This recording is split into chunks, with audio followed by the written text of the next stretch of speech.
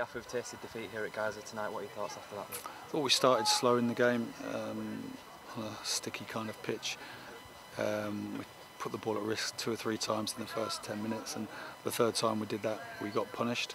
And you know, if you start slow against any team at any level of football, you know, away from home in particular, when the opposition are pressing, which they did really well, Guiseley, you can get punished. And you know, first goal was was a mistake from us. The second one was from a long throw, and you know, good reaction from that. We had some good chances ourselves, got back in the game, and then unfortunately conceded a late penalty. But tonight was about getting the lads minutes. You know, we just pieced the team together with not much thought in terms of structure of the team. It was purely based on which players needed minutes. Yeah, you always want to win football matches, but obviously in pre-season the most important thing is fitness, isn't it?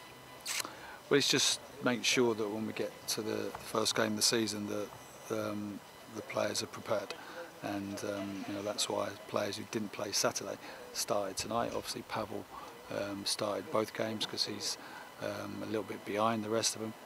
So yeah, so it's just getting the minutes in everybody tonight who we wanted to play. The lads who only played half and 20 minutes did some running at the end. So yeah, it's, in fitness-wise, it's been a decent exercise because it was a competitive game, which, you know, I've been here many times before against guys, and it's always competitive, it's always full on, and it was tonight. Yeah, competitive side. Guys, are you pleased with the workout that your players got tonight?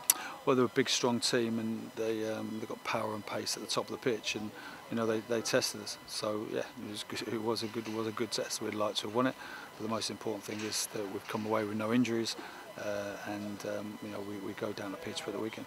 From our perspective, it's fair to say it was a significant improvement after the break in terms of the level of performance. Yeah, we've after we were 2-0 down, we had some good periods in the first half. We had a couple of great chances to get back in it.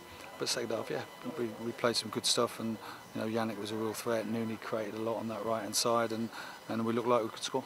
Yeah, the two wingers in particular, Yannick and Nooney, they looked a real threat. Were you pleased with their contribution in the second? Definitely, yeah. I mean, Yannick has been away for 2 days getting his stuff from Holland and back down to Norwich.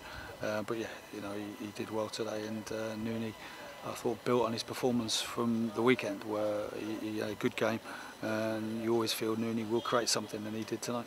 And one man who probably hasn't featured as much as he would have liked recently, Aaron Ortatumer. You're glad to see him back out on the pitch tonight? Yeah, well, Ozzy trained yesterday, and we felt it was too soon to play him, and he needs a good 10-day build-up towards the first game of the season.